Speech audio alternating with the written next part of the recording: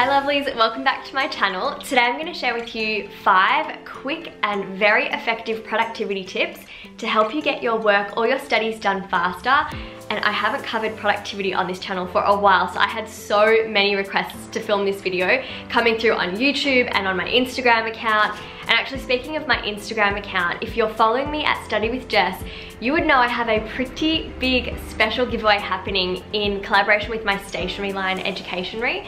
So if you want to win a $100 voucher for Educationery, because it's back to school time in Australia, so I wanted to do something nice for you all, then go follow me at Study with Jess and check out this recent post, because the giveaway closes in just 3 days and I don't want you to miss out. If you've been following me and subscribed on YouTube and not realizing I've got all these cool fun things happening on Insta, go check that out. Okay, now let's get into the video. So I have written down 5 of my favorite productivity tips to apply every day, and they have helped me a lot. Some of these things have been inspired by books that I've read, seminars I've been to, webinars I've listened to. So I hope you find this video helpful, and if you do, thumbs up. Okay, so I thought it would just be so much easier to write them down on my phone, and I can go through them one by one now. So the first thing that I wrote down was eat the frog.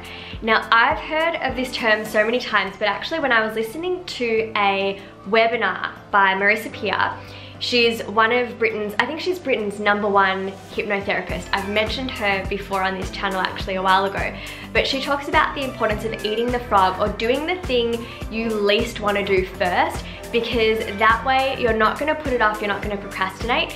So you also get this sense of accomplishment first thing in your work or study routine. So think about that thing that you really can't be bothered doing, and it might only take you 5 minutes, it might take you an hour, but it's actually more uncomfortable to sit with that feeling of dread than to actually do the task. So I highly recommend write down all the things you've got to do in your study or working session and start with the thing that you least want to do. Just get it out of the way. Alright, tip 2 that I wrote down was to set alarms on your phone for when to do things so you don't actually forget. I have alarms for everything, literally everything. When to take my vitamins, when to feed and walk Winston, when to break for lunch, when to check my emails, when to go on Instagram, you name it, it is on an alarm, because my head gets too cluttered otherwise, and I forget stuff. And then I just get really upset at myself for forgetting to do things. So it's really helpful so that you don't forget to do things, but it's also really helpful because the second that an alarm goes off, I don't know about you, but I don't like hitting snooze. I don't like putting things off. So if an alarm goes off, I stop what I'm doing and I do whatever that reminder was for. So if you want to boost your productivity, set alarms, set reminders to check your emails, start on this particular subject for homework, whatever it is. And then the second that alarm goes off, you've got to exercise some self-control and some motivation there and get straight into that task. The third tip I wanted to share, this is something that I have been doing for about 3 years since I read, oh, what was that book? It's by Cyril Papillon, Work Smarter, Live Better. There we go. I featured that book on this channel as well quite a few times. So he talks about batching your to-dos. And I find this really helpful, but only when the to-dos or the tasks don't take a lot of time. So say I've got to go to the post office, I've got to check my emails, I've got to make a phone call, I've got to book in for the dentist, I've got to go pick up something for Winston, I've got to go put the rice on for dinner, whatever the to-dos are. If they're going to take maybe maximum 20 minutes, batch them all together and designate an hour in the day to get them out of the way, and like first thing the better, because that way you've actually eliminated so much clutter off your to-do list by getting all the little things done and out of the way, so you can focus on the bigger tasks afterwards.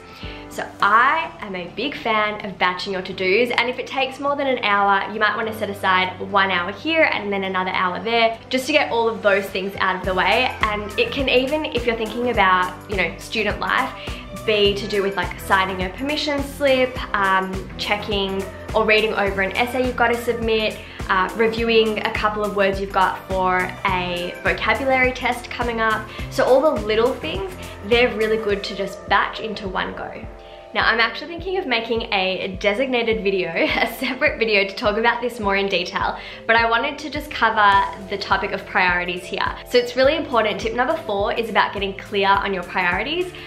but I feel like we can slip into the bad habit of setting too many priorities, and then they're not really priorities, they're just a to-do list.